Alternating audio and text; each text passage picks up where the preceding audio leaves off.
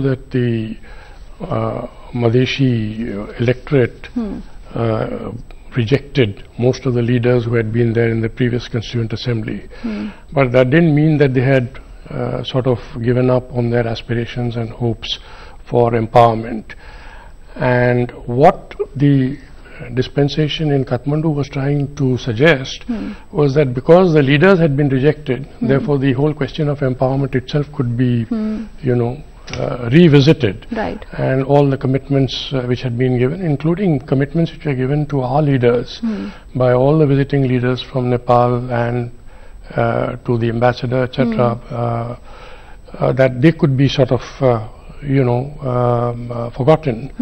And that is one reason why India feels so deeply disappointed that there is a sense of betrayal among the Madheshis, among the Tharus, certainly in India also, that this was not expected from leaders with whom we had had such close communication and such close contact, and from whom we had repeatedly received very emphatic and clear assurances that there would be an inclusive constitution which would be finally attempted. Right. Mr. Shah, how do you view India's response to the political developments there? In fact, I was going through one of your reports dated 20th September, where you mentioned how it's being viewed as a major problem by India that could lead to further conflict there. I'd just like to take on from what you asked Ambassador Rajan before I come to the India question. Sure. And I'd like to contest what you said, that this is only a problem that the leadership in Tarai has and not the people. If it was not a problem that had mass support, there would not have been a Bandh that lasted over 30 days in the Tarai. We have seen mass demonstrations. Yesterday we had thousands and thousands of people on the streets of Tarai towns like Birganj. And I think this is a sign that the people themselves are unhappy with the constitution. It's not just a small leadership of the Tarai which is unhappy, right? Coming to your India question, no, that was my point, that the people are contesting it, but not the leadership is not pursued it enough perhaps. So, coming to the India question, I think the sense that we get very clearly is that India is unhappy with what has happened. As Ambassador Rajan said, India feels that there were assurances that were given. Those assurances were not met. What our sources in the government have told us is that this is now being viewed at the highest levels of the government, including the Prime Minister, with utmost seriousness. That even the Prime Minister is, from what one gathers, very upset because he has personally invested a lot in this relationship. Right. He has gone to Kathmandu twice. He has tried to allay the insecurities of Nepal vis-a-vis Indian intentions. He has almost given a blank check to the Nepali leadership on contentious issues like the 1950 treaty. He was the first one to offer generous support after the earthquake, and the advice that he has offered has been with good intentions. Yet what India has faced in Nepal at the moment is that nobody is listening to Indian advice.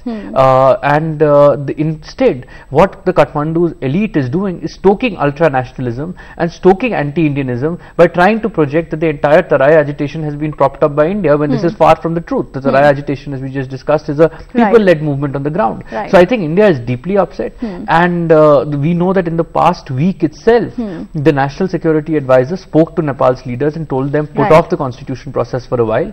The External Affairs Minister issued a very strong statement where she said that the constitution should reflect the aspirations of all regions and all sections of society. The Indian ambassador in Kathmandu categorically clarified what the statement meant and said unless Tharus and Madhesis are taken on board, there will be no stability. India will not be happy with it. And the Prime Minister sent not just his Foreign Secretary but as his special envoy, Dr. S. Jaishankar, to convey this message. And he told the Nepali leadership that, look, how do you expect us to welcome a constitution which is being brought about when half your country is under curfew, the army is deployed and there is violence. So despite this very strong message and India pulling out its diplomatic guns, Nepal did not listen. So I think there is a lot of anger here, and Kathmandu will, I think, have to suffer the consequences, not just of not listening to India, but of not listening to its own people. So what is happening now is that I think there is a convergence of interests of what the Tarai wants and of India, which is not backing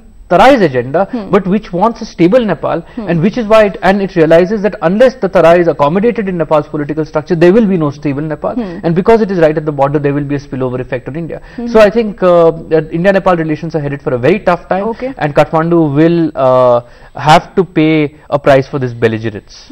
Okay, Ambassador Rajan, what will be the implications for India here, and what can India do in such a situation? I think India will have to review its traditional engagements with the Nepali leadership and the kind of priorities that it has been according in its engagements. You know, we used to talk about a twin pillar policy on the part of India, where the monarchy and the system of parliamentary democracy were the two pillars. It is possible that there is a beginning of a new twin pillar policy where India will have to have a policy towards the Madhesh, towards the Tarai, towards people who really have no other country who would be willing to stand up for them in the larger interest of a strong and stable Nepal. And on the other hand, it will have to continue with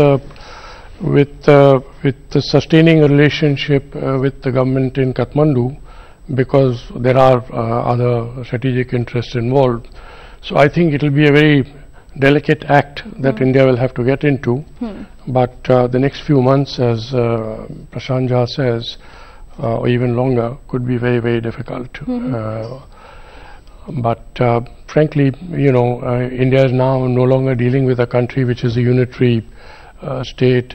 You know, if you are unhappy with the king, you could send Ronan Sen as Rajiv Gandhi's emissary and explain to the king about the consequences of cancelling the 1950 treaty and so on, and persuade him to be reasonable. If you are not happy with Prachand, you always had a certain option and so on. But today you're dealing with a full-fledged democracy where a constitution has been adopted, and there are certain players who are the main force behind that constitution. It's going to be much more difficult for India now to try and leverage its assets in Nepal in the sense that it would like to, which is really to have a more enlightened sense of nationalism, national interest, unity, federalism, etc. in Nepal, because that is the kind of Nepal that we've been wanting to see. Dr. Nayak, is the constitution then headed for a review eventually, you think? Yes, definitely. The top leaders immediately after the adoption of this constitution, even before that, they said that this is a living document, and there are ample chances that the grievances of the marginalized groups will be accommodated through amendment.